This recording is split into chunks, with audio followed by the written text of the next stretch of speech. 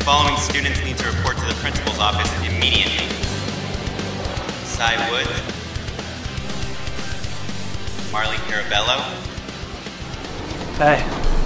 Hey, yourself. Jonah Madigan, Scarlet Hoxton, and Rebecca Fuller.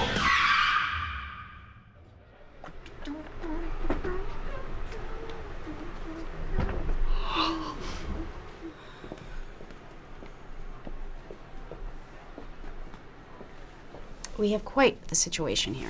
Well, anything I can do to help, Principal Tuckerman? Actually, there is. Where were you at 7:45 this morning? I was late? Obviously. Well, yesterday I was just so busy.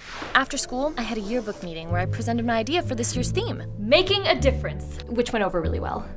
From there, I had to rush over to the International Club meeting because I think it's really important to support our foreign students. When that was over, I agreed to stay and tutor Oscar. He was like a straight-A student at a school in Istanbul, but he's really struggling with his past participles. After that, I ran over to the American Cancer Society office, where I do volunteer work every Monday, Wednesday, and Friday. When I finally got home, I had a ridiculous amount of homework. Calc, AP French, government, just to name a few. Then I had to finish writing my college admissions essays for my 7 backup schools. And just as I was getting into the groove, I got a call from Mary Papadopoulos, hello, who heads up the statewide Model United Nations, informing me that I'd been appointed ambassador to France? This was just so perfect for my brag sheet. When I finally finished writing my essays, I took a quick break to practice for the school talent show. You won't get to see these tears I cried behind these shades. Unfortunately, my impassioned vocals woke up my little brother, and I had to rock him back to sleep. By the time I got to bed, I was so exhausted that I accidentally set my alarm for 6:30 p.m. instead of a.m. So I overslept, and my stepmom had to drive me into school. Well, I'm sure that your stepmother will corroborate your story. Oh, of course. We can probably get her on her cell. Oh. Although, she did just change her number, and I'm not sure that I have it. Rebecca, you are not making much of a case for yourself.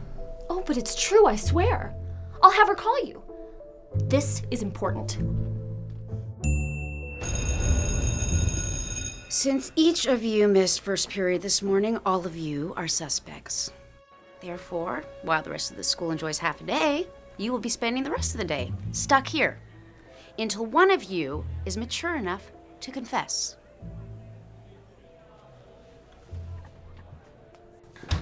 Confess to what?